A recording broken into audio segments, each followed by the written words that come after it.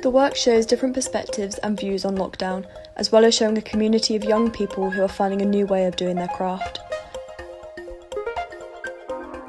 We worked with Amy firstly, and then we worked remotely.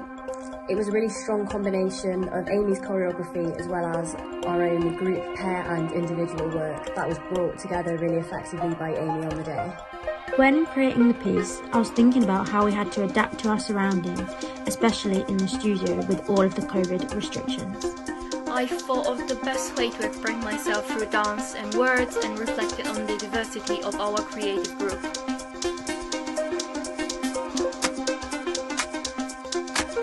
Well done. And you're starting to do it. You're starting to get your eyes down to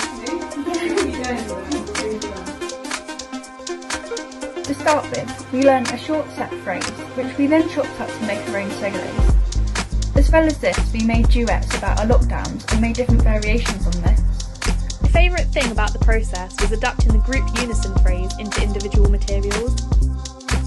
My favourite part in the process of making We Are Home was finding all the different props that you would use for a performance or that you would just find in a regular place and making it into a living room.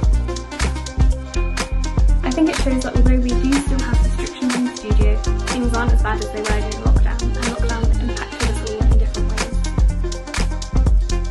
So it's got a fixed focus where I have to basically move in order to get photographs.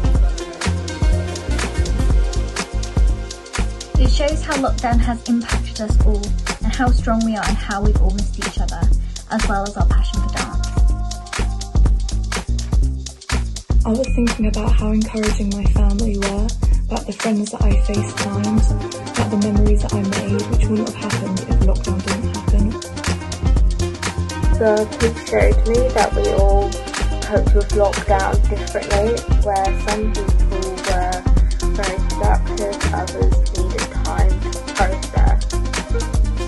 My favourite part of the process was the sensitivity and thought we all had behind it, and really seeing and enjoying everyone's stories of lockdown.